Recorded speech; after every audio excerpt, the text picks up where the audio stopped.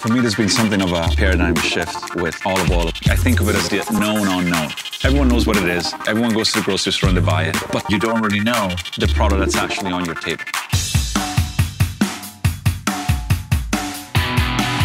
When people try real oil, you're like, it's too spicy, it's too strong, and they throw it away. They come back to it on their own. And you just taste it, and you can't help but like feel it in your soul. Why are we doing this? Why do you go to the great lengths to make such an incredible product or to obsessively stay on something when the general consumer has not really discovered olive oil yet? It's almost like they know it, but they haven't discovered it yet. So the answer is just passion. Like, the passion is trumping every single thing. Here's what you don't do. Put it in bags, close them off, not aired. That oil will not taste good.